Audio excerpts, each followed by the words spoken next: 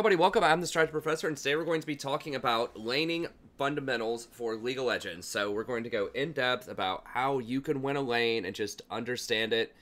And there's going to be some advanced things in here, but I have in mind people that haven't been playing the game that long, or people that are in silver and bronze, just to give you the basic of what is laning, what is resource management, how do you trade correctly, what does trading mean, and all of those good things. So it's going to have some advanced stuff in here if you're familiar a lot with the game, but I'm also going to slow down and explain kind of just the basic principles at work here so that people can understand how to actually win a lane and what goes into that.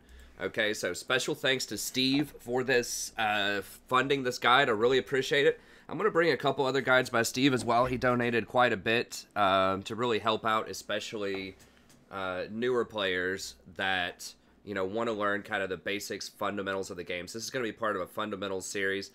I think I'm also going to do the fundamentals of rotation and just sort of the fundamentals of the support role and sort of what you should be trying to do as support and why different styles of support work with different team comps and things like that. So I have a few different guides that are going to be coming up over the next week or so from Steve and some other people as well. But we're going to start off talking about sort of what is laning, how does that work, and then I'm going to focus mostly on resource management. There are 5 things that I want to focus on. That's items, cooldowns, positioning, vision, and communication. Okay, so if you don't have time to watch the whole video, you can always find timestamps in the description. You'll also find access to this Google Doc if you just want to skip down and look it over as well. I'm going to try to move through this as fast as I can, but I also want to be detailed and make sure that I'm giving you good, thorough content and not just, a 5-minute, super broad video that doesn't help anybody. Okay, so it's going to be thorough, but I'm going to try to move through it as much as I can. Okay, so what is laning? The laning phase refers to the part of the game where all of the towers are up and people are primarily going to be confined to their lanes. They're going to be sitting there. They're going to be farming. And there's not going to be very many team fights usually, and there's not going to be a ton of roaming. Although it depends on the champions, it depends on what's going on in the game. There might be some roaming while the towers are still up. But by and large, in most games, people are just going to stay in their lanes, with the exception of the jungler, until at least one of the first towers fall. So that's what I'm talking about. Probably tier 1 towers. We'll have another video, like I said, that's probably going to be about like roaming, team fighting, I do have a video that's like that right now, which we'll talk about later, which is 5 tips for better macro, but I'll make another one kind of in this fundamental style eventually. But I would say that by and large, roaming, you don't want to do it, especially if you're silver and bronze before the lanes fall. It's going to put you too far behind. I know there's some guides out there will tell you, well, the support needs to roam all the time, and that's how you win. That's not true, especially in silver and bronze, because if you leave the lane too much, if you leave at the wrong time, your AD carry is going to miss CS, and that's the best case scenario. The worst case, which happens a lot, is your AD carry is not going to back up. They're going to get caught, they're going to get killed, and they're going to flame you. So, anyways, small aside, most of the time during laning phase, you want to stay in the lane. That's the moral of the story, unless you're warding really quickly, or unless there are very specific windows where you can roam, like after you buy your first item. If you're like an Hour Star or something, you get mobility boots, you want to poke your head middle and try to, make a play while you're warding up the river, that's fine. But in general, you want to try to stay in your lane. So most players stay in their lane, and the laning phase ends when the first tower breaks. After the first tower breaks, people will start rotating around the map, trying to take different objectives, and so the game changes up a little bit there. We're not going to cover that in this video. We're going to stick with laning, though. But that's usually when laning ends, is when the first tower breaks. Especially if it's bot tower, because that opens up dragon, and then people will rotate to middle and all of that stuff. If the top tower breaks, people might still stay up there for a while, depending on what's going on. Sometimes top laners just don't roam around that much. But if the bottom tower breaks, the laning phase is over. People are going to start rotating. Okay, so let's think about resource management here. So the way that you win League of Legends is you manage your resources better than the enemy manages their resources. Okay, so what does that mean? Is that gold or what? It is gold, sort of, but it's a lot of things that people don't think of as well. Your resource is basically anything you can do to have an influence on the outcome of the game. That's a resource. Okay, so that can be gold. That can be your cooldowns, like your ultimate or your shield or your items. It could be your redemption. It could be your locket. Those are all resources that you have to influence the outcome of the game. Your positioning, where you are on the map, what you're doing. That matters a lot. You know, if you're in the wrong place at the wrong time, that can be a very big deal. Like, you could lose the game for that. If you're in the right place at the right time and the enemy's in the wrong place, then that could also influence the game. And you might win just because you're there before the other enemy support is there, or you're there just in time to save your ally when they get caught out doing something stupid. So your positioning is a very important resource as well, where you're choosing to move and how you're positioning in team fights and in the laning phase and so on and so forth. Vision. Another great resource, especially as support. You know, where are you going to place your wards? How often are you going to buy control wards? Where are you going to place those control wards? Do you have other things that can give you vision? Are you using that? Such as Zyra plants are a great resource. Are you using other things to check bushes? Are you like throwing Nami bubbles in bushes to try to gain vision? To see if anyone's there before you ward? All of these things are vision management tools that you really need to be using. Are you using the dust plants well enough to clear out vision? Are you using your sweeper well enough? All of that would fall under the umbrella of vision, and that's a very important resource. Communication, finally, is a major resource that very few people use correctly. You need to be shot calling. You need to be pinging. You need to be using your knowledge, your resource, to help influence the game. Because if you're just sitting there, if you know something, if you know how your team could improve their play, if you know that they should be rotating over to Dragon instead of just goofing around at Baron, or if you know that they should be taking a tower after you get a kill instead of backing, you need to let them know. You need to ping that. Say, hey, go get this tower. We just got 2 kills bottom. Why are you backing? You know, you don't have to ping, you don't have to type that out, but just ping the tower like 3 or 4 times and say, hey, come get this tower. And then people say, oh, okay. Because most people are on autopilot when they play League, especially in Silver and Bronze. And just newer players in general are going to be on autopilot a lot of times. I mean, frankly, most experienced players are also on autopilot. But that means they're just doing their thing and they're not focusing on the greater strategy. They're just going to be like, oh, there's a person, killed them. Oh, I just killed somebody. I've got some gold. I'm going to back. Like, they're not thinking about, well, how should I position this wave? Could we contest the tower right now? If I back right now, is the enemy going to be able to push in and kill our tower? You know, should I ward Baron or Dragon on the way out? Like, these are questions that people just don't consider. They just, you know, they're just on autopilot. They've got this song going on in the background, or they're texting their friend, or they're talking to their roommate, or, you know, they're thinking about this quiz they have tomorrow. They're thinking about this girl and whether or not she's going to call them back. You know, they've got all sorts of things on their mind, but usually only half of their mind is on League. So you want to tune them in and make sure that they know what should be going on. So communication is a huge, huge resource in League of Legends. So we'll talk about that a little bit as well. Okay, let's go ahead and jump in. Start talking about items here. Okay, so items are the most conspicuous resource. This is the very obvious resource that people have, right? And it's really important to understand that gold doesn't mean anything by itself, okay? So if you're sitting on a stack of 3,000 gold, it doesn't matter. You might as well have 0 gold. Until you put that gold into items, it does not matter. Okay, no one, I don't think, I'm trying to think, there's a lot of champions in League of Legends. I'm pretty sure nobody scales off of raw gold in your inventory. So you need to spend that on items. And so it's very important to understand that when you have a lot of gold in your inventory, you need to find a time to go back and get those items. And it's like back timing is really, really important. That's going to be too advanced for this guide, but just understanding when you need to back to get core items. A very easy example would be like 80 carry. If you get 1,300 gold for your BF sword, you need to back to get your BF sword. Or if you're someone like Ezreal, you need to back at 750 to get your Tear of the Goddess, right? After you get a kill, usually in a lane, you need to back and get something. As a support, usually, you know, you'll want to get your tier 2 gold item and boots. Or if you don't have enough for boots, like your tier 2 gold item and like a fairy charm. Or, you know, a control ward and a couple of pots. Whatever it is, you need to back, you need to spend your gold efficiently. Okay, and it's important to research and learn the best items for your champion. You know, I talk about it some, but a really good resource that I use, which is not always right, but it's often pretty accurate. If you just go to Pro Builds, great website. This is a good place to start thinking about champions. You can just click on this. Let's say that you're playing Janna, something like that. Click on Janna. It'll tell you what all of these either pro or challenger level players from all kinds of different regions, what they are getting.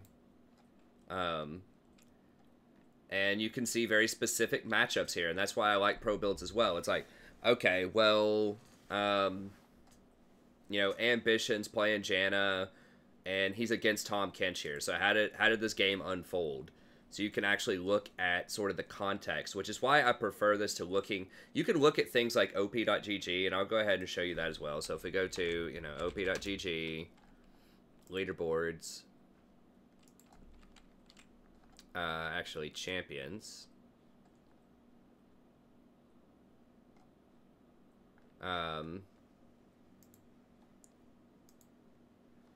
Let's pull up Janna here. Like, you'll get aggregate data, right? It'll say, like, such and such percentage of people buy this item, such and such percentage of people buy this other item. You know, and they have this and this win percentages. But you got to keep in mind, and a lot of people don't realize this, but, like, this statistic is from Platinum Plus Korean players, okay? And it tells you that on version, you know, 8.4. And so you don't know other regions, and this is really just like fairly high elo stuff, which could differ from other stuff. Now, this is still high elo stuff here as well, but you have context. You know what the matchup is. You know that this person was against Tom Kench when they built this. You can see the order that they built their items. You can see the order that they skilled stuff up. And you can see their individual runes. So this is just much more tailored to understand context. Because here, you don't understand the context. You don't know, okay, well, why do people sometimes build Ardent Censor first? Or why do they build Redemption, you know, first? Like, what determines if they're going to get Redemption or Locket? You don't really know, right? It just gives you statistics here, but you don't know any context. So, you know, you can look at some of these top-level players, too, on the right, like the One Tricks, and this is usually, like, Diamond 3+ is people they'll put up here. And you can see the region and stuff, and so you can kind of see, like, how the game unfolded here as well, which is interesting, but just find a website. It doesn't matter a ton which website it is, but I like I said, I like pro builds because you get the context. You get to understand, look at the matchups. You get to see the order that the person built the stuff. You get to know who it is. So, you know, I might know, okay, well, Ambition is not a support player, so he's basically auto-filled, but what would someone who, you know, is a support player, what would Mad Life get, for example, right? Or what would Stunt get, who's one of the top, you know, challenger support players? What would Stunt get? If we look down here, this matchup, now he had a bad game here. He was 2-8. But what does he get? So I think it's important just to look over this stuff, find the items, and just get a basic grasp of, like, which items are really strong on your champion, and then start to learn, start to pay attention. Okay, when should I get certain items versus other items? I do have individual champion guides where I explain these things for a lot of supports. Like, I do have one for Janna, and I'm going to be adding more for different supports, you know, all the time. But if I don't have an in-depth guide for a champion, at least, you know, go to and look at something like Pro Builds. There will be other guides on YouTube as well. So I'm going to try to add in more champion guides for you on the channel that you can look at. And if you want to know, well, do I have a champion guide for it? I have a playlist of specific support champion guides.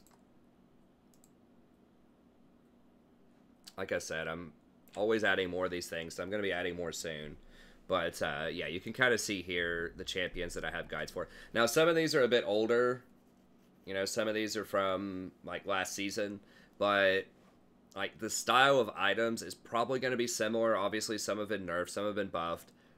But the type of items that are on those champions are still going to be pretty relevant, even if it's kind of an older guide.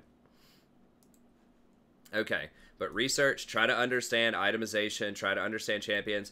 I just came up with 2 new guides for 8.4. One is on AP itemization, so that'll let you know all of the new AP stuff that's going on, and one is enchanter itemization, so I tell you when you should get redemption, when you should get ardent censor, when you should get locket, you know, all of that good stuff. So be sure to check out those guides if you want to know more details about specific items, and whether those might be useful on a champion that you enjoy playing. Okay, and then just think carefully about when you're buying this item. How does this item actually help you win the game? So if you're buying Redemption, you're basically saying, okay, I want to be team fight dominant, and I think I can be safe enough where I'm not going to get killed, because it doesn't have much defense on it. You know, it only has the health. So if you're on a champion that you think you can position fairly safely with, and you want to have a team fight dominant item, and you feel confident that you're going to be able to use that item appropriately, remember that Redemption is a skill shot, and it is easy to mess up, right? It's got a 2.5 second delay. If you're too late on it, then it's not going to work properly. And it does have a lot of reach. It has 5,500 range, so you can use it halfway across the map. So Redemption's a very good enchanter item, but you have to be able to use it correctly. So you would get that for team fights. Is it optimal in the given game state? So maybe you already have Redemption, and now you're trying to decide, well, should I get Locket, or should I get Ardent Censer, Banner of Command? Just think, okay, well, maybe since they have a really fed, I don't know, Zed or something like that. Like maybe their Zed's 3-0 after you finish Redemption. You might say, okay, I need some protection now. Like, I would love to get Ardent Censer, but Zed's just going to kill me if I don't get some protection. And so you might have to get a Locket just so that you get that shield. So you get a little bit of armor from Locket, and then you get that activatable shield to help you out against Zed. Or you might say, you know what, on Janna, I usually like to get mobility boots or Ionian boots, but because the Zed is so fed, maybe I need to get Ninja Tabi instead to help protect myself so I don't die. Right? Or maybe you're playing Zyra and they have, I don't know, a really fed Talon or something like that. You just might have to get something like Azania's Hourglass, or at least an Arm Guard, even though that item is pretty terrible on Zyra. Sometimes you just need to not die. Or maybe you have to get a Banshee's Veil because, you know, they just have this Lissandra that just keeps all-inning and trying to kill you. Right? Who's just going really hard, like, trying to CC and kill you every time. So you just have to kind of think about what's going on and be willing to adjust your build to kind of see, you know, what the deal is. Okay. So you need to tab often and examine enemy and ally items. So don't forget, you can press tab and you can see all the items that you have and the enemies who have been spotted on the map have. So just think about who's strong. How can you play around your strength to win? How can you avoid the enemy strength to lose? So a good example of this might be, you know, something like a Rakan, for example. You're playing Rakan, and, you know, your AD carry is 0-5, right? But your mid lane Katarina is 5-0. So, you know, going into the game, you may have thought, okay, I'm playing Rakan, I'm with Xayah. I initially wanted to get Ardent Censer really quickly so that, you know, Xayah would... It's really good on Xayah, right? So she does more damage, she attacks faster, all that good stuff. But she's doing so poorly that I feel like I need to get Redemption now because Katarina's really strong, and I would just want to heal her and keep her up in a team fight. Ardent Censor's not going to do much for her because she doesn't auto-attack very often. So I need to adjust my build and get Redemption instead. Just what I talked about, right? So it's not just like... You need to be watching everything. So you need to be tabbing, looking at items, and then actively making your item choices to help your team win. So whoever's really strong, whether it's that 5-0 Katarina, maybe it's the Kayn, who is, you know, 4-0. Maybe nobody's doing well. Maybe everybody's getting destroyed, and you just need to get a Banner of Command or something just to put in a side lane, just to try to stall out the game, right? Or maybe, like, you need to be the frontline initiation, but they have really fed assassins, and you're just afraid you're going to die, so maybe you have to get more defensive items than you like on Rakan. Maybe you have to do something like Ninja Tabi, Frozen Heart, or something. That'd be extremely rare, but maybe maybe that's what you got to do. Maybe they have a 5 AD team, and they're all fed. You just got to think carefully about the choices that you're making, and just try to think, okay, this is going to help me win because it's going to help this character. Or this is going to help me win because it's going to help counter, you know, whoever the enemy has that's strong. So look at your items and just think carefully. And make your plays around who has strong items, around different power spikes. So we're not going to talk about specific power spikes too much. But like a common one would be, you know, once Varus completes his Ginsu's Rageblade, he is extremely strong on one item. And the same is true of Kog'Maw. So if you know that, if your Kog'Maw just completed a Ginsu's Rageblade, fight.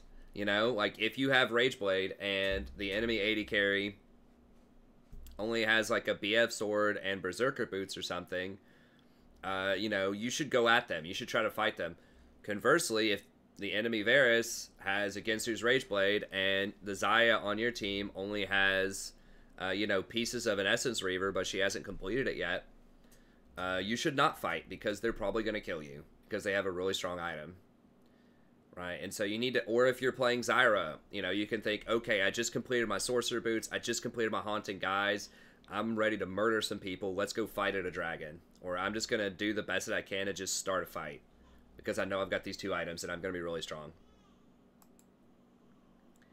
So just think carefully about the items that you have, the items that your allies have, and the items that enemies have, and just think, is this a good time to fight? Now, it's going to take some practice to figure out, you know, which items are going to be strongest on which champions. You know, and that's beyond the scope of this video to cover that for every single interaction. You know, watch guides that I have on my channel or watch other guides on YouTube. But it's important to start thinking about that, to make that part of your decision-making process.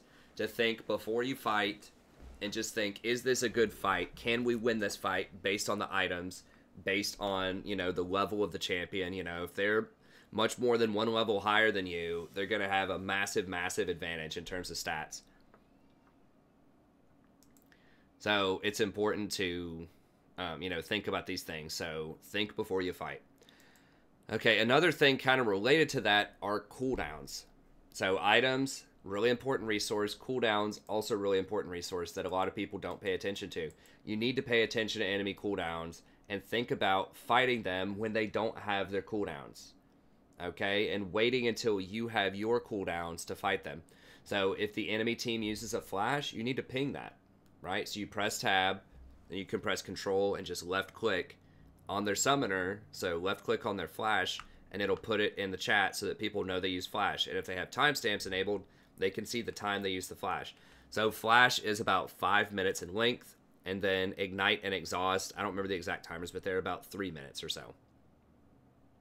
And it depends if they have, you know, Summoner Spellbook or, you know, Cosmic Insight or something else that could lower their Summoner cooldowns.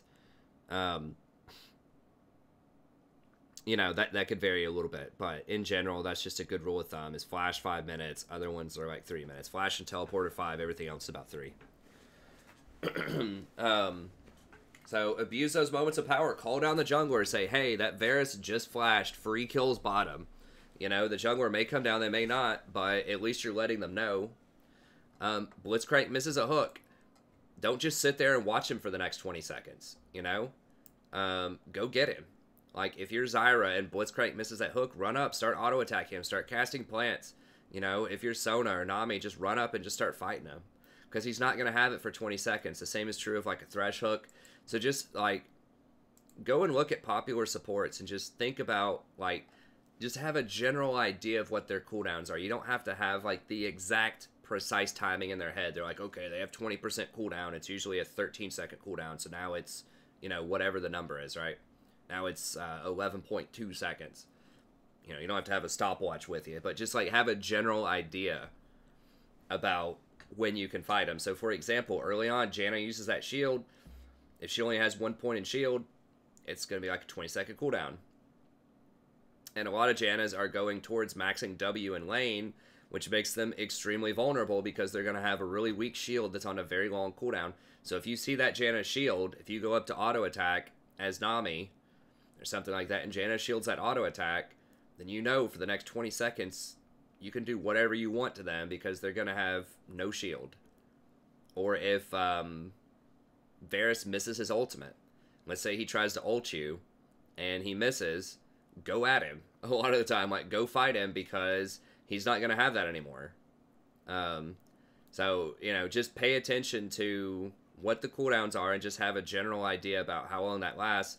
And if they are missing things, that's really powerful, right? Like, they're not going to win. If Blitzcrank misses a hook and you go fight him, you know, sometimes even if you're behind in items, they're not going to be able to deal with you if they're missing key cooldowns. So just make sure you're watching that. Just think, okay, they missed something. I'm going to go make them pay. I'm going to punish them for doing that. Okay? And try not to fight if your team is missing, like, key cooldowns. So if you see your Varus miss an ultimate on somebody, ping back and get people out of there. Like, do not fight. Or, trying to think like another high impact ult. Maybe Gangplank uses his ult to farm a wave top lane, just randomly. And your team is sitting there about to fight. Like, ping him back. Say, do not fight. We don't have Gangplank's ultimate. We need that if you need that to fight. Maybe Fizz misses his fish. Maybe Galio, like, wastes his ultimate. Whatever it is, if your team doesn't have it, and it's a really important ult, Ashe misses her arrow, then wait. Just tell your team, don't fight, wait. So many people will say, oh, you know, I'm Ashe, I missed the ult, whatever, I'm going to go fight anyways. No, that's a really important part of your kit, so you need to wait on it. Okay? So if it's your cooldown, ping it. You know, if you're Zyra and you just use your ultimate to pick off their support, and your team is trying to team fight after that, and you're just like, well, we're still pretty far behind, I don't know if we can win, ping your ultimate cooldown and just let them know, hey, don't fight, I still have 30 seconds on my ult. Okay? If bot lane, if your AD carry wants to fight, and your Ignite has 10 seconds on cooldown, just say, wait 10 seconds, I have Ignite. Because that could be the difference between you getting the kill or not. So just ping your Ignite cooldown. You know, just hold down control and just click on your Ignite to let them know that, you know, if you just wait 10 more seconds, there's a much higher probability that you're going to be able to get that kill off of your Ignite. Or if you're like Alistar and your flash is up in 5 seconds, just let people know. If your ally or the enemy, if you see them teleport, ping it. Like if your team is about to get into a fight bot lane and you look at your ally and their teleport's not going to be up for 15 seconds, just ping that teleport timer. Say, wait 15 seconds until the top lane can teleport down here. So similar to items, just pause and think a little bit before you fight. Just press tab, look at it, assess the situation, and then carry on. You have a little, if you look in the bottom right now where the portraits are, like just above the map, you'll have a little green dot if their ultimate is up, and now it has a little timer on it, so you can see how long it's going to be. So you can, it doesn't tell you the exact time, but you can see, okay, Varus has like a quarter of his bar left, so he's probably got 15 or 20 seconds left before his ult's up. So just keep that in mind. Just look down there and see if you see those green dots. Look at your mini-map. See if everybody's there to fight. Don't fight a 4v5. You know, press tab. Look at the cooldowns. Especially teleport. Okay, the most important things to look at when you're looking at tab are teleport and smite. Okay? So if your top laner doesn't have teleport and theirs does, or, you know, if they're just not running teleport, if they're running Ignite and they're just randomly top lane, don't fight. Okay? Or if you are about to try to go do Baron or Dragon and your jungler just used their like frozen smite to kill steal something in a small skirmish that you had, and now they don't have smite, you need to ping that. You need to say, hey, we don't have smite, don't do Baron. You know, they have a Lux, she could steal it with her laser. So just ping that. You know, is it your job to ping the jungler's smite? Shouldn't they be paying attention, and should they like not ping back if they don't have smite? Yes, they should be doing all of this, but you have to be the person to do it. Yes, the top lane should ping their teleport. Yes, the jungler should ping their smite. But they're just on autopilot. Like I explained earlier, they're on autopilot. They're not paying attention. So you have to be the one paying attention who calls these things out. Now, you don't have to do all of this, of course. I know this is a lot of stuff. But the more of this you can do, and the more you can get used to doing this, then the more you will climb. Okay? And this is all just strictly game knowledge stuff. This is no mechanics. Like, you don't have to hit any skill shots. You can play the easiest champion in the game mechanically. And if you do this stuff, you will climb up. This is strictly about game knowledge and just getting your team to make smart decisions. Okay, let's talk about positioning here really quickly. So that's pretty much, so just abuse cooldowns. If the enemy doesn't have them, fight them. If your team doesn't have them, don't fight. Okay, positioning. So you need to understand matchups and play the matchup well. I do have a video which has portions of it about matchups, so, you know, I've got that linked here if you want to go check it out. I'll tell you really quickly, and these are just very general rules of thumb. I don't cover all champions here. This is not meant to be exhaustive. This is just meant to be examples of different types of champions and how they function in sort of the abstract in a lane. So just keep this in mind. But, you know, just start to think to yourself, okay, how is this lane going to unfold? Can we actually fight these people or not early on? Or are we a scaling comp who's going to get stronger as the game goes on? Right? So you need to think carefully about this. So strong lane poke support. So these champions are very good. If the enemy team can't engage on them, can't fight them, then they're going to be very good at sort of whittling down the enemy over time. So like Sona, Nami, Soraka, Lulu, Karma. These are usually great into tanks that don't have engage or other weak lane champions. All right, but they can be very, they can have some major problems against all-in champions.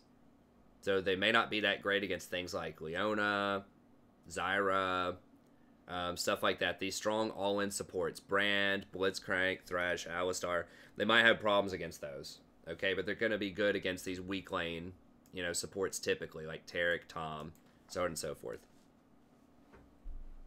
In general, once again, it depends on who they're paired with. So sometimes you might have someone who's a strong lane poke champion, like maybe you have a Sona, but maybe it's paired with an Ezreal.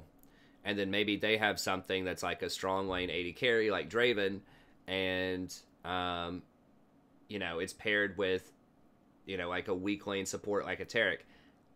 You might still lose that lane because the Draven's going to override the Ezreal so much that it's not going to matter that you're playing Sona. Maybe.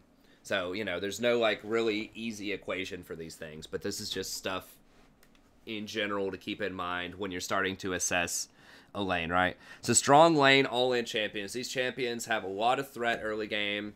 You really need to be very careful if these champions are in your lane because they could kill you pretty easily. So, Zyra, Brand, Leona, Blitzcrank, Thresh, Alistar, Bard. These champions can punish you really hard if you're out of position. And so you might need to back up and play a little bit more chill against these champions, potentially, unless you are also on one of those champions and you're prepared to fight to the death. It's going to be tough. Okay, so these are weak lane supports. These supports typically will have a really hard time exerting pressure on a lane. Not always. Once again, yeah, you can kill people in lane with Tahm Kench if you eat them. Yeah, Braum, if you like flash on them and Q and get your stun, you can dominate. Same thing with Taric if you flash stun or you land a lot of Morg binds. Or if Rakan is paired with Xayah and, you know, you cheese the enemy team at level 1, you both go W. Like, yes, they can be strong. But in general, in many matchups, these champions are going to get pushed in and they're not going to be that strong most of the time without jungler help in 2v2s against these types of champions. So these types of champions usually bully out these champions early, champions from this in this list. But these champions can be very good. I mean, Janna, as we saw on the op.gg here, at least, you know, in the Korea, and I would imagine that even in America, she's almost always one of the top supports. Yeah, she's number 2 right now. She's almost always a top 5 support, even though, you know, she's a weak lane champion, because she scales so hard later on in the game. So Janna definitely can win at all elos. But you'll notice that a lot of these champions up here are strong lane champions. Okay, so Sion, I didn't mention him here, but, you know, he's a really strong bully early game champion. Nami, you know, strong champ, Soraka, Lulu, Sona. These all have great sort of harassment, poke champions. These 4, and then Blitzcrank is kind of the all-in burst champion. So all of these are pretty strong lane champions until you get down to Taric, and then Janna's kind of the outlier there because she scales so hard. And then strong lane AD carries, you've got Draven, Misfortune, Jhin, Varus, and Caitlyn. So these have really good trading power early. You could potentially put... Tristana's kind of a weird one. Like, if you get an advantage, if you get ahead, she can be very strong and oppressive because she can just W and jump right on you. But in general, she has pretty good burst early, but she's very short range early on. So Tristana's a weird one. But in general, these other ones, like, they have really good range or they have really good ability damage champions, and they get like they have a really fast power spike once they get the serrated Dirk. So the lethality users like Misfortune and Jin in particular are very strong early on. And so pairing them with someone else who's strong, like a Zyra, a Brand, or a Leona, means that you can severely punish your lane. It's going to be a hard win lane, and you're definitely going to win. Now, you might get outscaled later into the game, but you're definitely going to crush your lane unless the jungler comes down and camps you or something like that.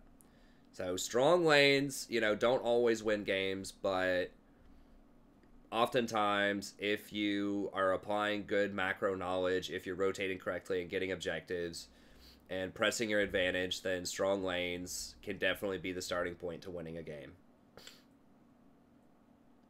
Okay. And then weak lanes, AD carries would be things like Vayne, Ezreal, Twitch, and then to a lesser... So those three are definitely weak early on. Like, they're almost always going to lose lane unless it's just something crazy's going on. And then, like, Jinx, Tristana, Xayah, and Kog are typically not going to be the strongest. They usually require a couple of items before they start taking off.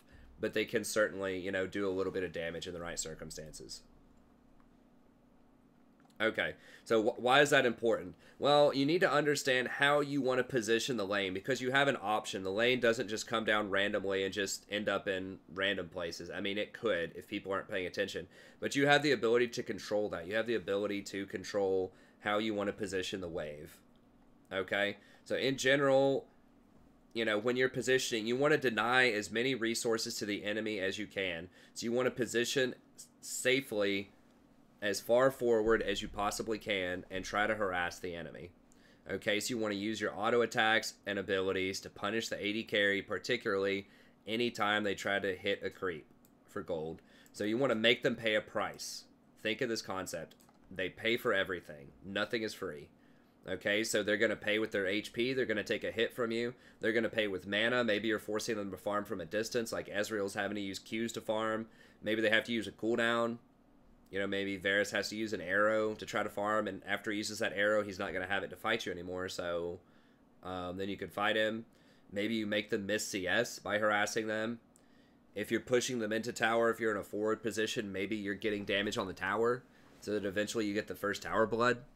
So all of these are ways that you could punish them. So I brought up a little resource here called Rift Kit, just to kind of illustrate sort of how this would work. So let's say that, here's like a minion wave. Well, that's a big minion wave. Let's go ahead and get rid of that. Okay.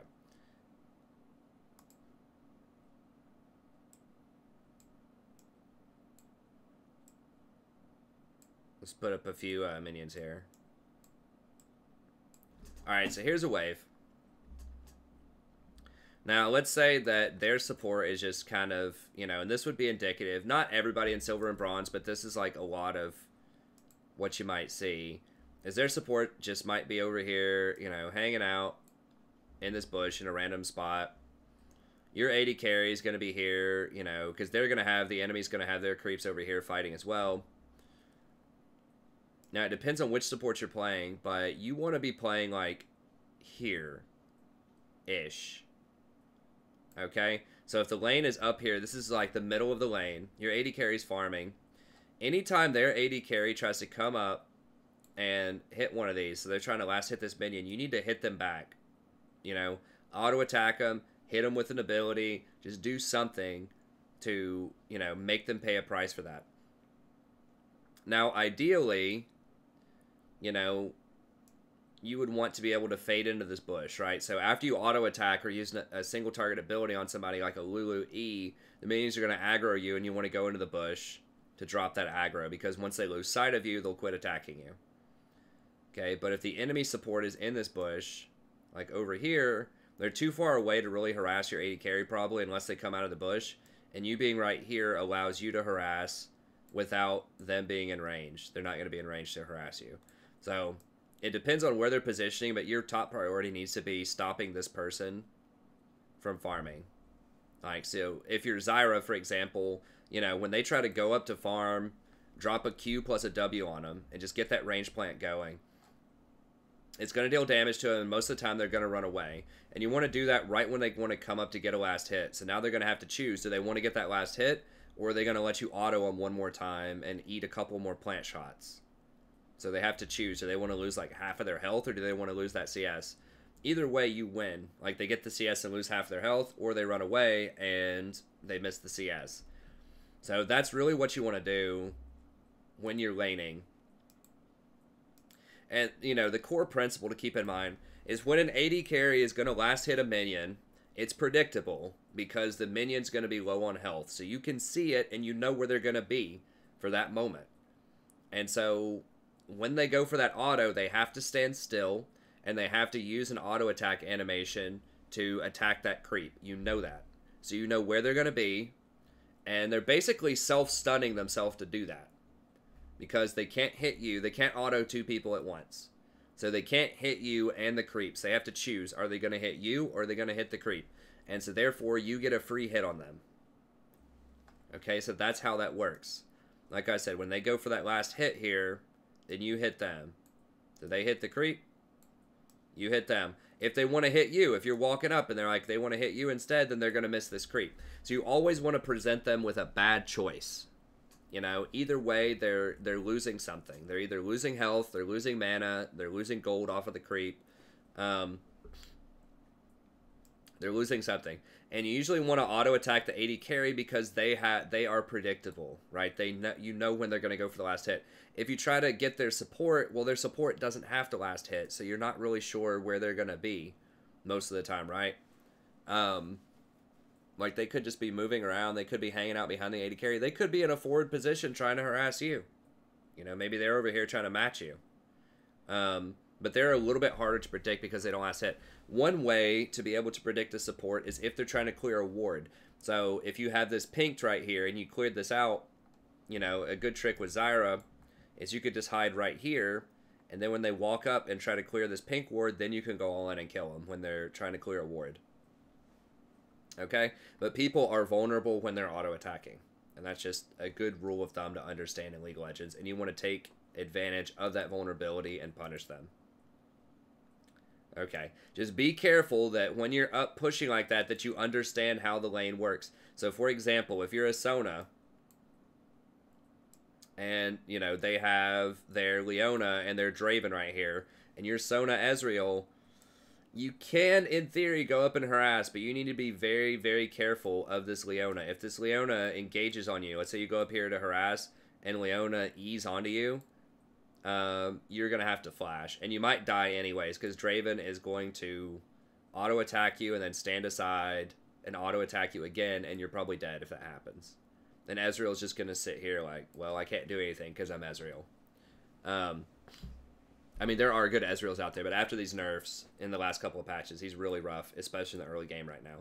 So, you know, and I get critiqued for this sometime on stream. People be like, why weren't you more aggressive in lane, man? You were just sitting there, like, chilling. Don't you know you're supposed to be aggressive? That's how you climb. It's like, yes, I do know that. I'm very aware of that. But you have to understand the matchup. You can't just be blindly aggressive every time. If you are in potentially a losing matchup, especially if you're a poke champion against an all-in champion, you need to be very careful. Or if you are something like Zyra against an Alistar, if Alistar's sitting right here, you know, it might be dangerous to go up to try to do something to the AD carry if Alistar's positioning aggressively, because he could combo you. So he's going to know if your cooldown goes down, if you use your E plant to try to tag him, or even if you just use your Q plant to try to tag him, he's going to see that cooldown, and he's going to say, okay, time to go, and he's going to engage all in on you. So you need to be very cautious about that and just cognizant. So don't just blindly be aggressive just because, you know, everybody says be aggressive to win, but you need to have measured aggression. You need to understand the matchup and just play it well. So speaking of that, you can't always be aggressive, okay? So that's good. That's the default. So your default should be, how much can I get away with in terms of harassing the enemy AD carry to make them miss CS? Because every time they miss a creep, it's 20 gold. Okay, so you're basically taxing them 20 gold. And that adds up. Eventually, if your AD carry is up 20 CS on the enemy AD carry, that's the same thing as a kill. So it's like you just got a kill. And so all of these small things, like landing that extra auto attack, landing that extra skill, just making them take a hit every time they want to get a CS, that adds up. I mean, there's 6 CS, 6 auto attacks, right? If you hit an auto attack, even if they have armor, it's going to be like 40 damage. That's 240 damage per wave. That's 480 damage per minute if you do that on every single creep. How much health does somebody have at level 1? Most AD carries, if they get Doran's Blade, they're going to have like 600 or 700 with probably a potion. Probably like 650 with a potion. You know, we'll call it 800. Well, if they just took whatever that number was, I just said 480 damage from you. That's just auto attacking. That's not even using abilities. If they take 480 damage from you in the first minute, the second minute they take another 480, well, they're dead, or they have to back. Now, that's assuming the enemy doesn't have any healing, which they will, and all that stuff. But you can see the point. That's just 1 auto per minion on them. If you don't do anything, they're going to be sitting there full health the whole time, and they're never going to have to back. And if the enemy support is auto-attacking your AD carry like that, then your AD carry is going to have to back first. And usually a back, if you have to be the first person to back, you're going to miss a wave most of the time, which is 6 minions, so that is about 120 gold. So all of this adds up. It seems like it's not a big deal. Oh, who cares? You just land 1 auto attack or 1 ability. It adds up a lot because you can do that up to 6 times every 30 seconds. You know, and that's a lot of power over time. And that eventually snowballs. I mean, maybe you deny 10 CS in the lane, your AD carry gets to get that BF sword, their AD carry has to get a pick or something and just sit on, you know, just sit on gold, and then you're going to be a lot stronger, so then you can actually fight and all-in kill them at level 6 because you have a BF sword and they don't. Or because you complete your Infinity Edge and they haven't done it yet. Okay, so that's ideal, but in the real world, what are some other positions? Okay, so this is kind of like the middle of the lane positioning.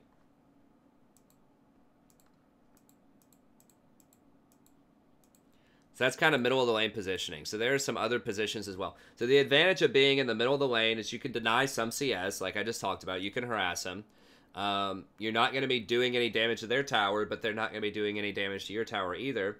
This is the best place for all-in because towers are going to be out of the equation for the most part. And so if you're like a Leona, this is a great place for you. Because, you know, when that Soraka tries to go up and harass your AD carry, you're like, okay, great, here we go, and you engage on her. Right? Whereas if you were in a forward position, which we'll talk about now, let's say you're on red side, you're in a forward position, and they're sitting right here,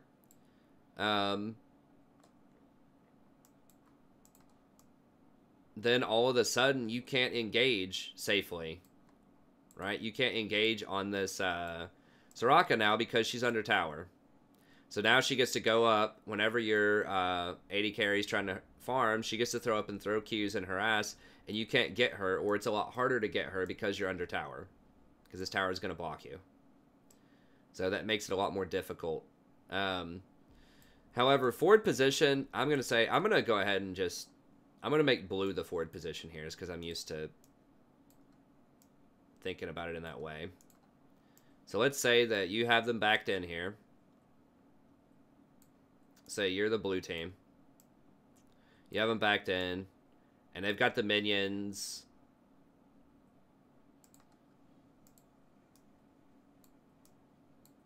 You know, right around in here. Oops, not that. Getting used to, this is my first time using Rift Kit, so... Okay, so you're in this forward position here. You know, support, AD carry. They're trying to farm, you're trying to farm. Okay, so the good thing about this position is you're eventually going to push them in a tower. So they're going to be, you know, somewhere like back over here, and there's going to be minions crashing in their tower. You're going to be up here. You get free hits on this tower. You get free harass on them if you're a ranged poke champion that they can't really retaliate on. So, you know... If you're Zyra, you can just spawn Q plants on them. If you're Sona, you can auto-attack Q them. So you can just constantly harass them here, and it makes it very hard for them to engage on you, because if they do, then these minions that are right here are going to start attacking them. You just have to be careful that you stay outside of tower range, because if they engage on you at tower range, so if you are, you know, Sona and you're trying to go right here and harass the AD carry and their Leona engages on you, you're probably going to die under tower. So you got to watch out for those tower ranges. But other than that, it's usually free harass on either them or the tower. So you can do a lot of damage to the tower, or you can do a lot of damage to them. So this is a great position if you're playing a champion that's ranged, that has good harass. It's terrible if you are a melee all-in champion most of the time. This is the worst position you could be in. Because if you're something like an Alistar, they just get to sit right here and farm, most likely, and you can't do anything. You can't engage on them.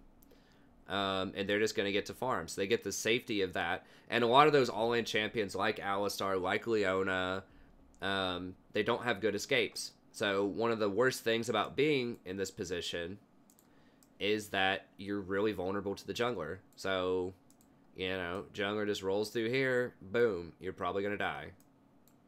Right? Now, you might say, but I can ward this. Yeah, but in 2018, you know, junglers are starting to get a bit smarter. So they might do something, you know, like this. Very common. Or if they have some kind of jump, they could, like, jump over this wall and come get you.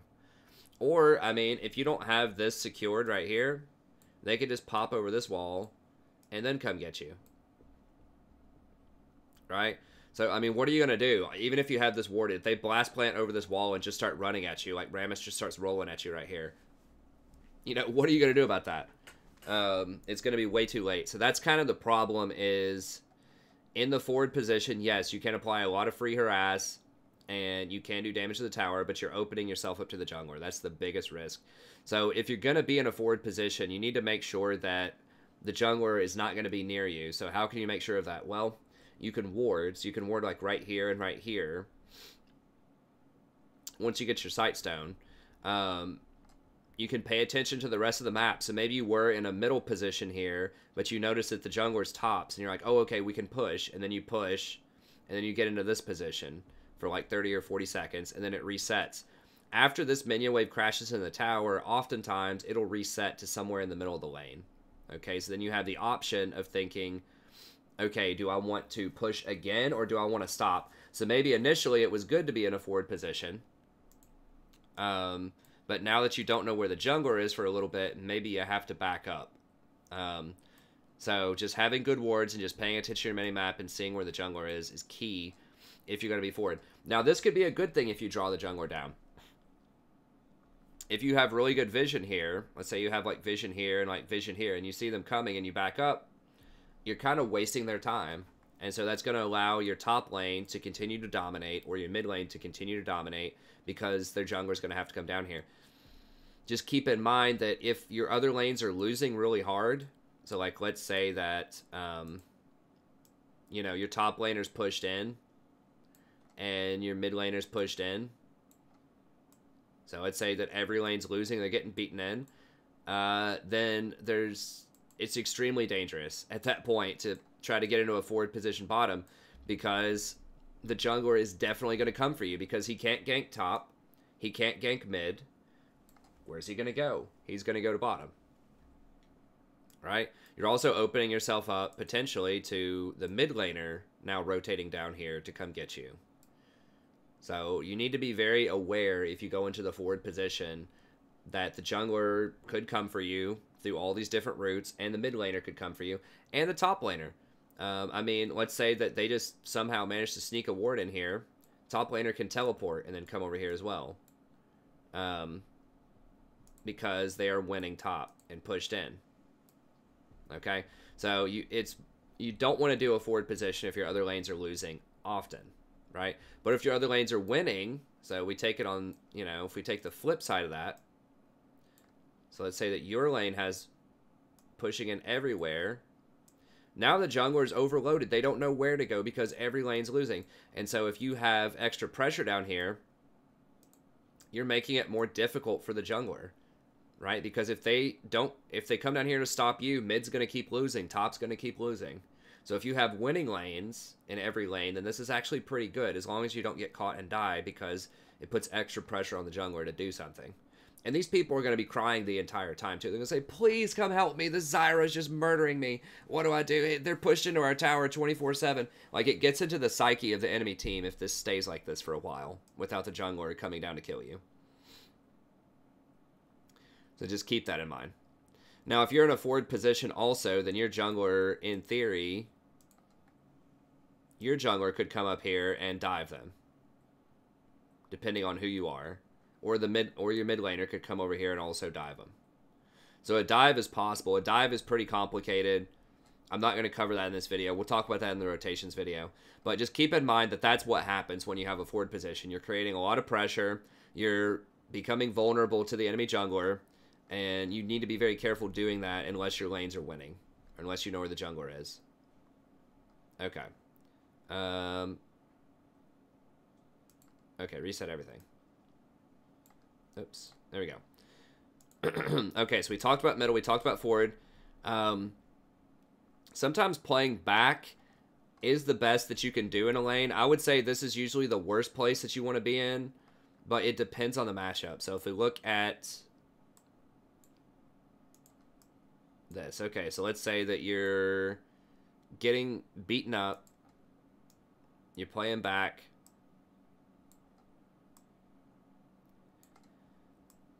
So now you're right here. Well, the opposite applies. Now they're playing in a very forward position, right? Oh, another thing, if you're playing in that forward position, you have the ability to roam, right? So now you can roam over and try to make a play mid lane. You can get deep vision in their jungle because they're pushed into the tower. They can't do anything. You could roam over and get dragon. So if you push a tower in here and then you disappear with the support and they've just been pinned in this tower the whole time, they're not going to have any vision, so then they can just go do dragon. Or you can go to dragon, rather, if you have them pushed in. So all of this applies in the opposite to them. So now you're very safe, usually, in this position. So if you can freeze it, like, right here, this is one of the best defensive positions. So that it's not in your tower, right? So you're not losing any damage to the towers. And now your jungler can come down and potentially gank. Your mid laner could come down and gank. So if your mid laner's winning, just like it was bad for you to push, if your lanes are losing, it's also bad for the enemy. It's bad for them, good for you, if the enemy pushes into you and your other lanes are winning. So even though you might be getting stomped down here, now, if your lanes are winning, then your jungler can TP behind them down here. Your mid laner can run down here and kill them. Your jungler can take this really goofy, annoying path to get around wards and come down here and get you. Or to come down there and get them. So, you know, now you have the ability to do those things. You know, so it's iffy. If you're trying to bait them, you know, then you can assume this position and, you know, your team will probably be able to come down and make some plays on them. This is good, especially if they don't have escape. So if they're playing something like a Leona or a Draven or whatever, you can really punish them if they're pushed too far up like that. So you'll see in most pro games, a lot of times they try to keep the lane in the middle. It depends, but that's kind of the most neutral area. It's like kind of safe, but you have opportunities to make plays. It just depends. So I would say I would not try to default to this most of the time, because what will end up happening is it'll get pushed into your tower and it's going to deny CS to your AD carry. They're just going to miss creeps under tower. And you're also going to take damage on the tower. So I wouldn't try to do this, but sometimes you have to do this, right? If it's a really dangerous lane, especially against an all-in champion, this is how you defend yourself, is you establish a defensive position. So if you're against something like, because I hear this all the time, well, how do I beat Blitzcrank? Blitzcrank's a little different, but like Leona, Alistar, those types of champions, those all-in, like hard engaged champions, can't do anything when you're positioned defensively like that until they get enough armor to dive you, until they're level 6 and get a couple of items, and they're not going to be able to do anything about that. So this is a great spot if you're something like a Nami, for example. It's like Nami Ezreal against like Draven Leona. You're going to have to position here, because if you're too far out in the lane, they can just engage and kill you whenever. And it's really dangerous to push it. You're not going to be able to push into them because they're going to have too much threat, and you're going to have to respect that and back up. So sometimes you just have to get in this position if they just have too much power for you.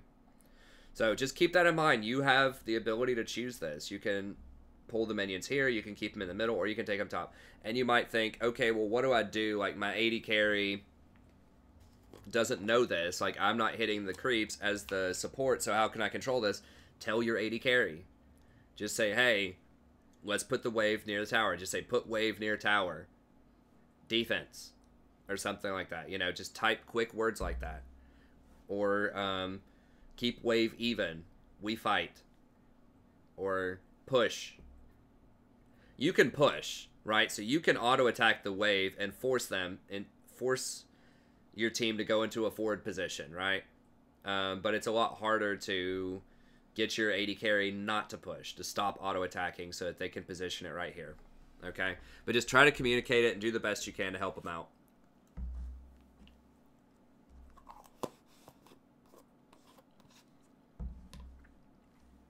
And certain champions are going to push. They're going to position in certain ways.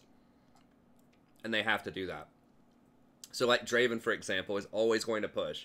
Because he has to constantly catch his spinning axes. Zyra is always going to push. Because her plants are inevitably going to hit some of the minion wave. Fiddlesticks has to push. Tristana usually has to push. Because when her... when the minions die, they explode and do extra damage to other minions. So, those champions are a little bit at a disadvantage because they have to play a certain way most of the time. It's a lot harder for them to assume a defensive position if they have to. But, you know, it's just something to keep in mind. How are we doing on time here? Oh, we're getting too long. We need to move on a bit faster. So yeah, just consider where you want to position the lane according to different matchups and try to learn these matchups as much as you can over time and just position accordingly. If it's a losing matchup, position defensively. If it's a heavy winning matchup with poke, position forward. If you have an all-in champion and you're wanting to you know, fight them, or if you just want to stay in a neutral position, if you're scared of the jungler but you don't want to get pushed all the way in, then try to keep it in the middle. Okay, so in general, yeah, forward is max pressure, but you'll be a jungler magnet. Middle is moderate pressure, good all-in, and back is very safe from dangerous lane and jungler, but you're going to lose a lot of priority. You're not going to have good vision of the river. They can take the dragon anytime they want. They can rotate up and down that river. So if Blitzcrank pushes you in, he could go rotate middle, for example, and try to make a play. So getting pushed in is usually pretty dang bad. Okay. And just be careful choosing a losing lane, right? So look at champ select and just think, like, Janna is very strong, but is it best to pick Janna Ezreal if, you know, each of your other lanes is going to lose? So if you have, like, a Diana middle against Orianna, or you have a Gangplank against a Sion top or something like that, you know, just try to learn these other matchups too a little bit, middle and top, and just think, which champion's going to do better in the early game? And if you pick 3 lanes where the enemy, they're all going to do better in the early game, you can win those games, but it's really, really difficult. So, you know, in general, play the champion that you're the best with and you're the most comfortable with. But if there are multiple champions you can play that you are comfortable with, and, you know, 1 or 2 of your other lanes have picked losing lanes, you might need to pick a lane that's going to be a winning lane. It's up to you. But usually if every lane loses, it's very hard to win. Okay, Vision. I'm not going to spend a ton of time on this. I have an entire video about Vision that you can check out. It's part of my macro video. And I would suggest, you know, a lot of people watching this would probably love to watch the macro video. I cover a lot of things like Vision, rotations, objective control. It's 5 tips for better macro. So I've got it linked there, and it's been one of the more popular guides on the channel. But yeah, we talk about win conditions, shot calling, controlling vision, forcing favorable fights, and communication. So be sure to check that out. But in general, you know, understand where you want to be and then get vision there. So if you want to do dragon pretty soon, like let's say you just got this first tower, you're telling the team, hey, let's go do dragon. And you want to ward like here and here. And then maybe like,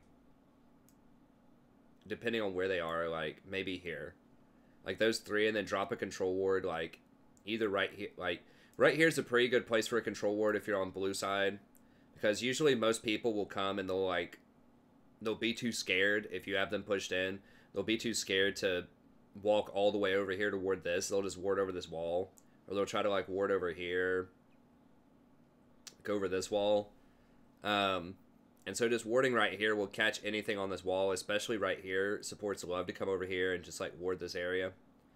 So you can check this, and then it'll also clear out any wards in the middle. Now it won't see if they warded in like a weird angle here, but that's rare from red side. So, you know, if you're the red side doing dragon though, then you always want to ward in the pit, because the most common place where blue side's going to ward from is they're going to ward right over this wall right here. Okay? So if you're on the red side, you always ward in the pit. But if you're on the blue side, you can ward in the river, because they're usually going to ward these places. So that's what I'm saying, is you need to get over here and just say, okay, let's go do dragon right now. After you get down the first tower. And then just go, like, I'm really strong. I just completed my sorcerer boots, and my haunted guys is Zyra. We just got first tower. Our AD carry has BF sword. Or whatever, let's do this. And then just ward those spots. Okay? Or, you know, if you are... Let's say that your top laner... I talk about all these scenarios in that video for about 10 minutes, the vision video, so check that out, the macro. Let's say this top tower is down. And your top lane is trying to push over here. Right? Well, you know, maybe this is your next objective, is to... You're going to be split pushing now. Maybe there's no dragon. Maybe, you know, Baron's not going to be up for 3 or 4 more minutes. And this is the objective. Well, you need to ward, because the next thing you're trying to do is execute a split push here. So good places to ward would be, like right here, and like either right here or right here. So these would all be like reasonable places to ward. And here's another place. It's all right. You never want to ward right here unless you have full control of the area. So unless these tier 2 towers are down, never ward right there, because they're always going to sweep that. They're almost always going to put a control ward there, and they're always going to sweep it, because that's the most popular place on the entire map. So you can get around that by placing a ward here, which if they put a pink ward here, it's not going to see this, and then warding right here. Because if they have a pink ward here in this bush, it's less likely to see this and this. So these are both excellent places to put wards. Okay, and then this is pretty good too, because it gets vision of this entire hallway and over here, and you know they will sweep this some, but it's less likely than this place. So by doing that, you're moving your vision here. So even if you had all of your vision around Baron or around Dragon a second ago to get Dragon, and now you're switching into split push mode top, you need to move your wards from over here to over here, so that this person can safely split push. So they know. If the enemy's going to come over and mess with them, right? So they can, you know, bully them in a tower and push them up. Okay? So just make sure that you're warding around whatever your next objective is. And then finally, communication. I'm not going to talk about it a ton in this video, because I do talk about it a lot in the macro videos, once again, so check out the macro video.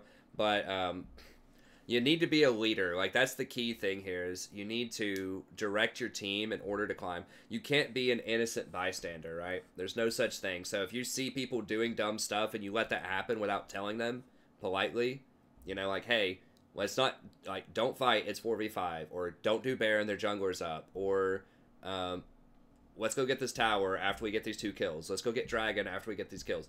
Like, you need to be directing people. You can't just say, like, oh, you know, this guy, we just kept chasing kills and nobody ever got Dragon, and, you know, we just lost because everybody's bad, you know, that kind of stuff. Like, you have to try to direct them. Now, not everyone's going to listen, and, you know, you're probably going to make some bad calls while you're, you know, trying to learn this stuff.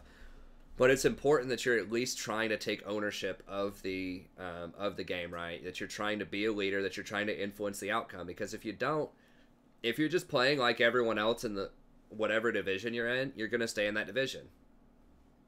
You know? Like, you have to play better than everyone on your team in order to climb.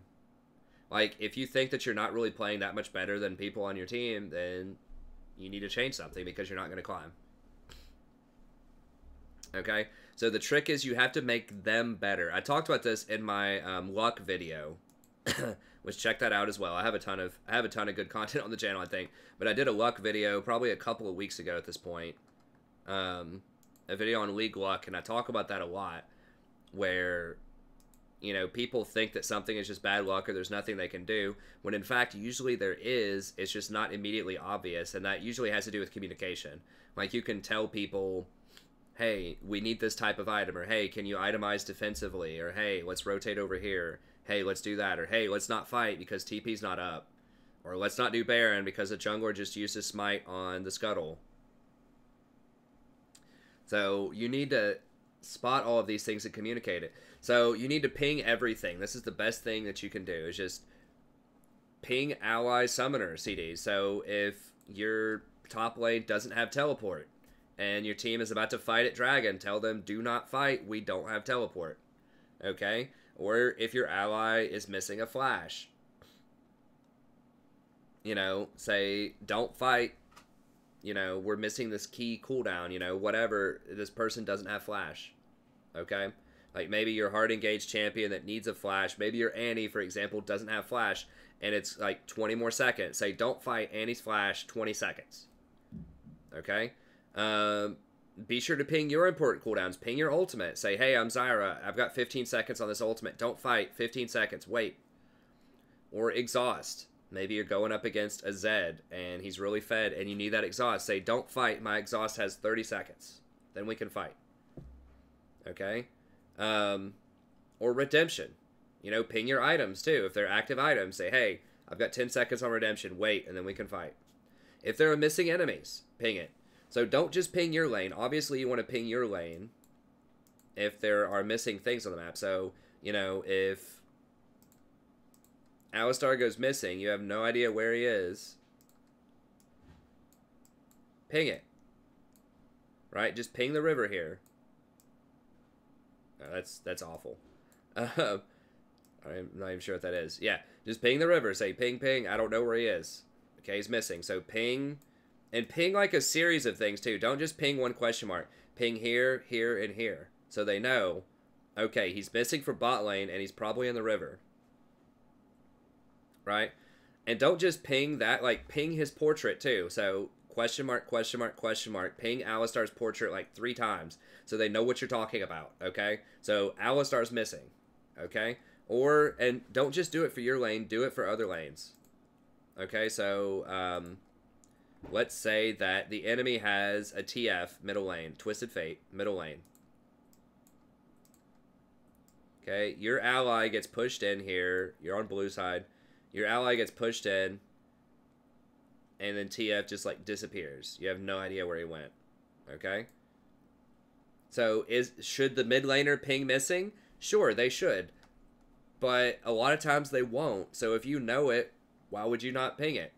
You know, so you need to take ownership. Once again, it's not your lane, but it's your game. You're the one calling the shots here. You're the one making sure that you're going to win more games than you lose. So you need to take ownership of that.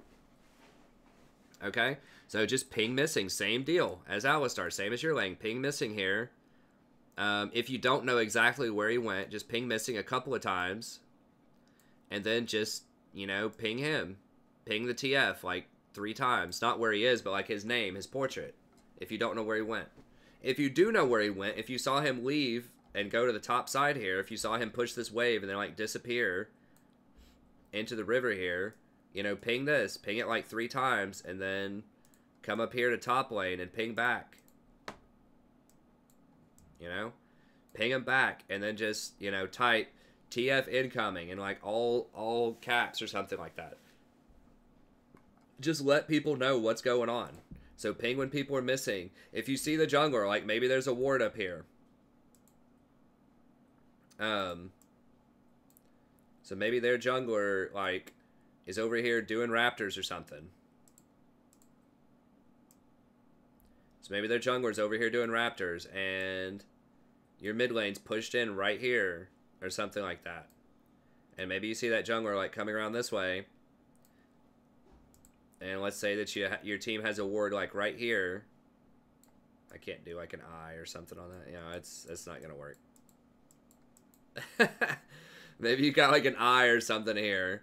Ping that. Let them know. Like, should your jungler notice that? Sure, but maybe they don't. So ping this. Ping question mark. Same deal. Ping question marks on top of them. And then ping back. Back ping on mid lane. And then ping the jungler's portrait a lot. So yeah, just anything that you see that's good information. Okay, the jungler's here. Okay, mid lane's missing. Bot lane's missing.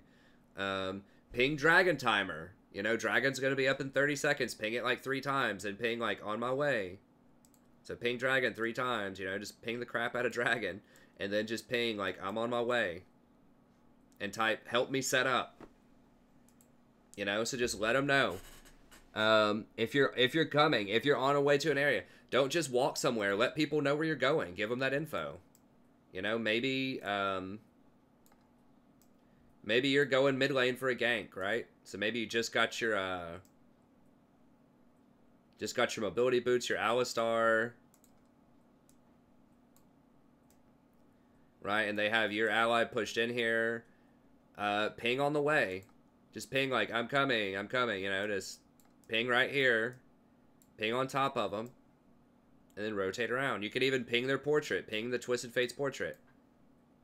Just type like on my way. That gives the mid laner a heads up. They know you're going to be there in like 15 seconds. So then they know, okay, you know, if I'm Ryze, I'm not going to waste my W to farm under tower now because I know that the Alistar is going to be here. So I'm going to save my crowd control for this Alistar. Or maybe they know something you don't. Maybe they caught a glimpse of the jungler, for example. Right? So maybe they saw the jungler and they know the jungler is sitting right here, even though it's not warded. Maybe they saw him just out of a sliver of their screen right here, and you didn't notice it, but they did. Maybe they just say, you know, don't do it. Don't do it. Their jungler's here. Right? So when you communicate, if they know more information or if they think it's a bad idea, don't do it. So maybe you're coming in here. Maybe, I don't know. Maybe you're going into gank for the Malzahar, and you're thinking, okay, he's got ultimate. I'm coming in with Alistar. We're gonna get it. And then maybe he pings his ultimate and says, no, I don't have it. It's gonna be another 30 seconds. And you're like, oh crap, I forgot to look at that. And you look down, and you're like, oh, it is. It's gonna be 30 seconds before his ultimate. Okay, well, I'm not gonna waste my time then. I'm just gonna go back bottom. Okay? Or maybe you're thinking, I'm gonna come in this way, and then maybe he pings, you know, okay, but this is warded.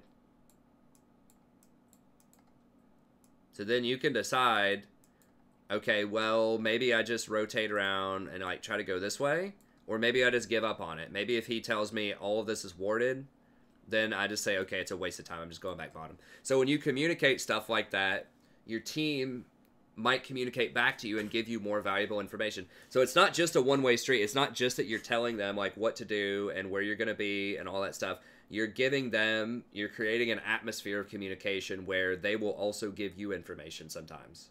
Okay, they'll say, don't do it, you know, I can't fight, I'm going to lose. Maybe you forgot to look at the items, and they ping, you know, Fizz has Death Cap and Lichbane. I only have Needlessly Large Rod. I'm losing really badly. Don't come gank. Okay, so just ping everything as much as you can. Just any information that you have, let the team know. Okay, and then try never to fight a 4v5 as much as you can, general rule of thumb, and just don't fight if the if your ally is split pushing without teleport, because that is a 4v5. Okay, there's just a couple of quick tips. So I talk about all that stuff and more in my macro video, so be sure to check that out. I just wanted to cover a couple of the basics here of the laning fundamentals, and I wanted this video to be faster, but it's not. It's an hour and 20. So we'll go ahead and wrap this up here. So thanks again to Steve. Really appreciate it. The major thing to keep in mind, once again, is all of these are resources, these 5 things: items, cooldowns, positioning, vision, communication. You need to do everything that you can to use these resources better than the enemy, and that's how you climb. If you're buying more efficient items, if you're thinking more critically about your items, if you're paying attention to your items, who's strong, who's not, based on their items, that helps you win. If you play around the cooldowns, when you have your big cooldowns, when you have your ult, when they don't have their ults, if you're choosing favorable fights based on cooldowns, if Blitz misses his hook, and so you go all on his Zyra, you're going to win a lot more games because you're going to be using your cooldowns better than them. If you think about positioning, how should I play this lane? Are we going to win? Are we going to lose? You know, am I scared of the jungler? Are my other lanes winning or losing? All those things that we talked about, if you just think carefully about your positioning in the lane, that will help you win more games, right? And then finally, just vision and communication, just getting information and distributing that information to your team so that you guys can make the best possible choices will help you win as well. So that's going to be it. Thanks again. Have a good day, and I'll see you next time.